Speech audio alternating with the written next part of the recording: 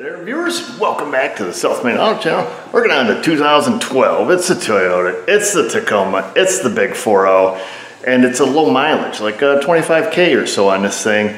Money lights on. So I'll be honest with you folks, it did not take long to narrow this one down. I had it over in the other bay originally, moved it over here.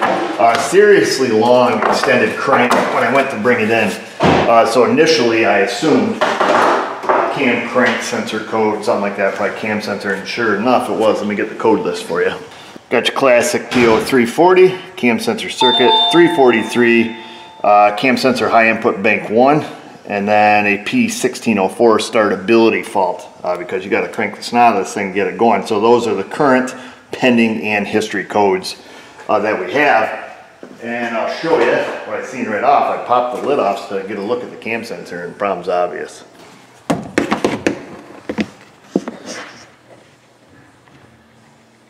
That right there is your problem, lady.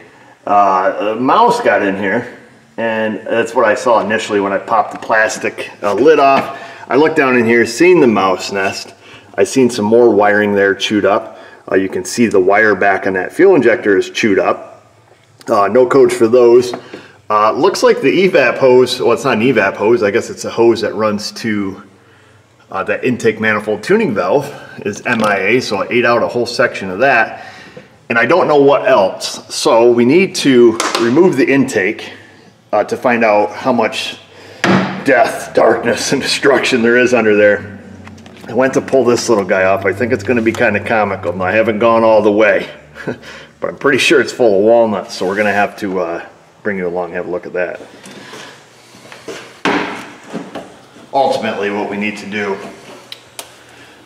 is tear this all apart so we can find out how many parts and pieces we need to order from Toyota to get this thing back together. Lady brought it in for inspection and the engine light. But here we are. This is as far as we made it. Like I say, we can see what's chewed up a little bit here, but we'll pull this off. Oh yeah, I think she's tight like a tiger. Let me move you. Nobody likes missing the money shot. Must be the lady's got a walnut tree. Oh, look at that. I think they're starting to germinate even. Oh, there goes some. So yeah, they are. Look at that. They've been in there so long, they're starting to grow a tree. So we can go plant that somewhere if you want. A lot of them are germinating, so that's good. I think these are black walnut. They are starting to germinate. So let's, it's packed full to the roof. Let's get this little guy out here. Oops.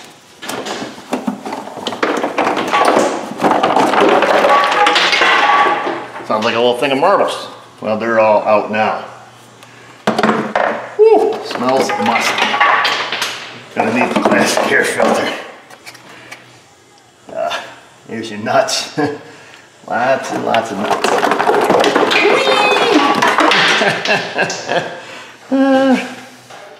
So I'm thinking we're going to have to take this tube out here. To do that, we got to pull the air pump to get to the nuts or the bolts that hold that on.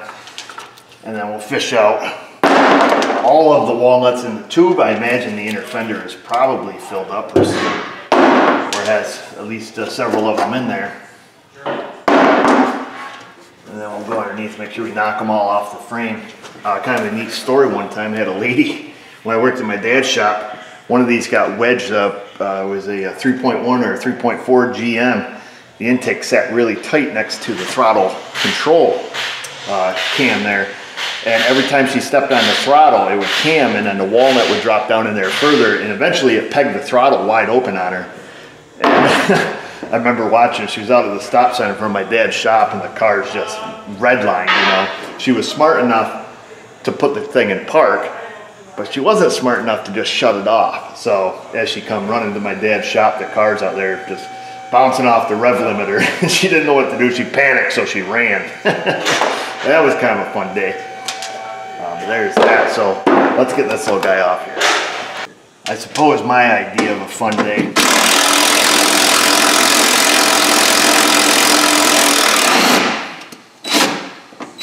and that lady's idea of a fun day were probably two different things that day. I thought it was pretty funny.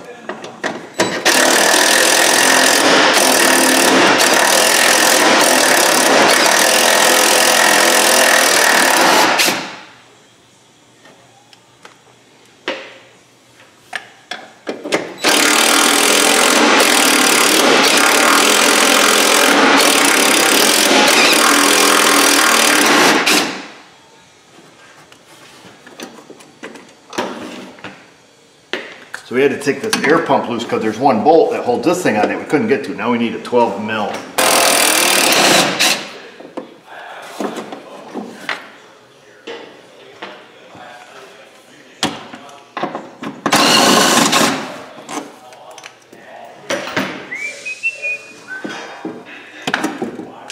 How many are living in here? Oh, she's full. Oh, got some insulation. Better not be a freaking mouse. I think this is more like a squirrel. This is a big old sucker. She's full. Let's go this way.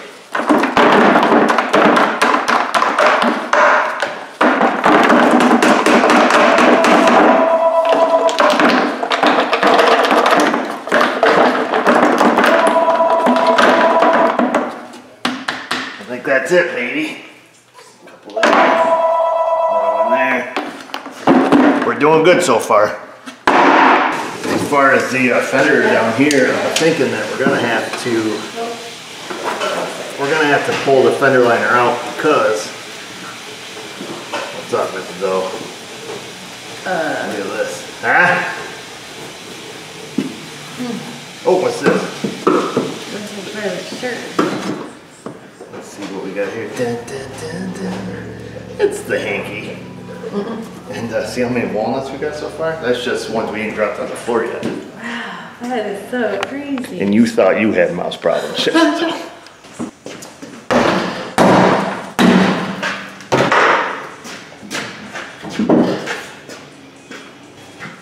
Well, looks like it's probably going to be packed pretty tight in here. Is going to be my guess. I'm going to work on getting some of these fasteners loose. I don't think we have to take it down all the way, but we need to take it down enough to get most of the junk out of there.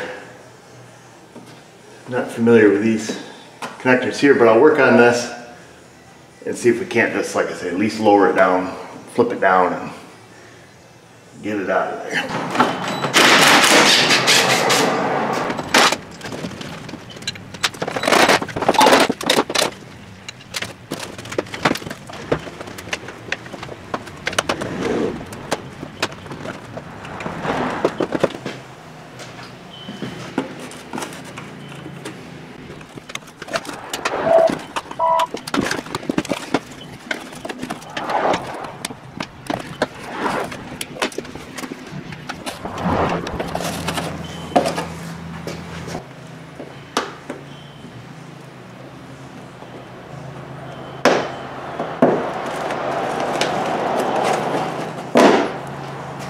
Alright, well that was unsuccessful. I can't get those suckers released, so we'll just get a couple new ones.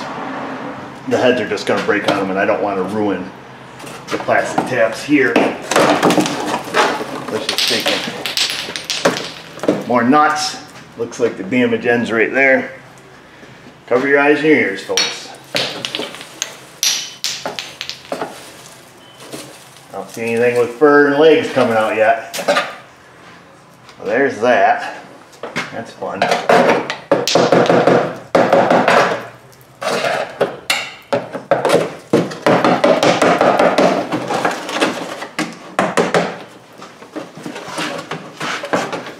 don't think it's packed in back up in there. No, it's not. She's clean and green. We got that. I think that's about it. Man, this mouse has like a cast. You're all out there the other day saying, oh, I got all these mouse problems. Look at this lady. I don't have a mouse problem because I have mouse traps. Oh, you got a little fella, right? Let's see him. You got a picture of him? It's on my pocket. This is O. If you guys, wow, we're dark. You guys have probably seen the video. Death, darkness. Mrs. O has the video there we did where she had the little mouse invasion in her car overnight. Boom. She scored. She got the little guy. Left her mouse traps out there and finally caught him. Some mice are wicked destructive here in the PR of NY. But I don't think this is a mouse. This is probably a red squirrel would be my guess. I don't think a mouse is going to carry up all of those walnuts. May have been a mouse under the hood that ate the wires who may have been benefiting from the cache of the red squirrel is my guess. Why do you think it ate the wires when it had all these nuts? I don't know. Makes me wonder how yummy the wires are in comparison. So I don't know. Or maybe the mouse is in there. It's like, oh, I got these lonely old wires to eat. And then the red squirrel's like, boom. And the mouse is like, yeah, it gave up on the wires. Hopefully, because this is a lot easier to fix this than it is wire damage. So you think it's not just a castle, it's also a frat house? I'm thinking that's what it looks like to me. Because he's got quite the pile down there. Yeah, that's pretty crazy. That's a pretty good pile. That guy was living okay. He was doing okay. He had a blanket, yeah, insulation. He had a comfy bed and like the food for, I don't know. Probably several months worth of food. He didn't even start to eat most of it, just a little bit of it. Yeah. These are hoarders. Yeah. These are like this is the hoarding hoarders. Animal. I think that's what all squirrels do. It's just hoard they're hoarders. Hoard and hoard. Wow. Yeah, them little red squirrels can be super destructive, especially if they get in your house, like in the attic. That can be an absolute disaster. That's interesting. It's got one gold pin. So this is a mass airflow sensor. We need to take this little fella off and see what kind of destruction we have over here. Mrs. O, I was going to ask you earlier to marry me again. And beyond that, I was going to ask you, does it smell like mouse? I don't smell any You don't smell mouse? I can't smell mice. It's one of the few things I cannot smell. Since the Rona is mice and fluid film. It's the other thing I cannot smell. Gas? Can you smell gas? I can smell gas again. I can smell everything else. I don't think to the full ability of, or I used to be able to smell, but how do you know? Unless you had your full ability back. You know, you think smelling the same thing for 42 years, I'd be like, hey, I can't smell bologna or whatever, you know. But I can't smell mouse stuff anymore, which is weird. I gotta get to the bottom of this thing. Got a vacuum hose back there, and what's up? And you don't smell the same things the same way. The same way, I know. It's weird. And I don't like asparagus anymore, which really kind of upsets me. It's one of my favorite vegetables. And I just don't like it. It tastes so bitter to me now. I can't eat it. Let's see, I've got a vacuum hose here on the back of this air filter. Got that, boom. And we gotta flip it over because we can't get to the little thing that holds the mass airflow sensor on. There's a little clip. I guess we could just bust it off, like what some people might do, but I'm gonna see if I can't disengage the claw and get that harness unhooked. Get this out of here. Unfortunately, he didn't eat the carbon filter here, which is good, because then you gotta buy this whole stinking thing. That's all emission stuff, you know, keeps the hydrocarbons from infiltrating the atmosphere and killing polar bears, I guess. Let's see, here's our original problem lady right here. So this is the 3 wires for the cam sensor. Just kind of want to fold them out of the way. I don't want to short out the 5-volt ref. I don't know, these might be 12-volt, I don't know.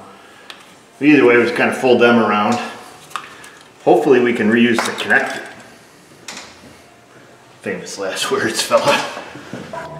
These are used for doing surgery, you know, in case you gotta pull out a gallbladder or something. See if we can't get a hold of this little fella. I dropped down in there ever so gingerly. She's about ready to go in no man's land here, so we have to be very careful. Like a surgeon. Boom, there it is. I was gonna say, hopefully we can reuse this because we can buy the terminals, providing I can figure out how to get them unhooked. That's a tiny little connector. So we'll take a picture of this with our cell phone so we know who goes where, and I'll see if I can get them unhooked, and then we'll order just the wires from Toyota. They don't make, from Toyota, they don't make a, how do you say, a pigtail, you know, already pre-done. You can buy the connector, you can buy the housing, you buy everything separate. That's the thing about Toyota. We can see the other harness here that's chewed up. And I don't think they got any wires, which is good. Just the poly lube, and at least one injector wire there is chewed up. I don't think any of the other ones are. Hallelujah. So we'll take the upper intake manifold off here, the plenum. I'll peel that out of the way. Just a bunch of brackets and hoses, it looks like, and some bolts in the middle. And then we'll vacuum all this stuff out, assess the damage, order the parts, and then we'll have to run it through a drive cycle. Oh, okay, so that hose on the back of the air cleaner went to the fuel pressure regulator. This hose we need to get. That is the vacuum supply hose for the tuning valve, or intake runner control valve. I don't know what Toyota calls it. No, it's all the same function. Swirl control valve. Sometimes they're called a bunch of different things. I don't see anything else. I think today is going to be okay, folks. Okay. I'm going to do this without recording it. It's not a big to-do. Bracket here, bracket there, hoses and bolts. Journey's on the radio right now. I need to crank it up, have a long music marathon, and just rip and tear. Well, let's see what we have here. I think we've got everything unhooked. We don't. We got to unhook the water lines from the throttle body and or leave the throttle body laying there, which I think that's the way we're going to go. We don't have to unhook any coolant. I'll buzz these out. Forgot about that. So we're just going to leave the throttle body hanging by the hoses. There's that. I think we've got everything else. Famous last words. Let's go in for the money shot here. Shift this off to the side. I'm thinking minimal destruction under here, but we still needed to get to this one injector harness. So let's set this to the side. Thinking not a big deal here. I think it was happier living over here than it was over here. Like I say, we got this one here. It just got through that insulation. Almost could get away with taping that up, but I think we'll do it all proper. And then I think what we need to do here is also open this up a little bit, just to have a little gander. I think maybe just crack through the insulation on that blue wire there. So we'll have to fix that. I think before we get rustling around in here too much like a little squirrel, we probably ought to vacuum out the remains here. So yeah, looks like that wire, the cam sensor wires there, obviously. Clean up the mess and boom, she's out of here. Oh, and then that vacuum hose that we need. Well, that's it for now, folks. I got everything ordered from Toyota. Got 3 wires for that one, 2 wires for that one, a couple of the plastic grommets that go in the fender liner, the new air filter, the piece of vacuum hose is just bulk tubing, so we're going to use that out of our own.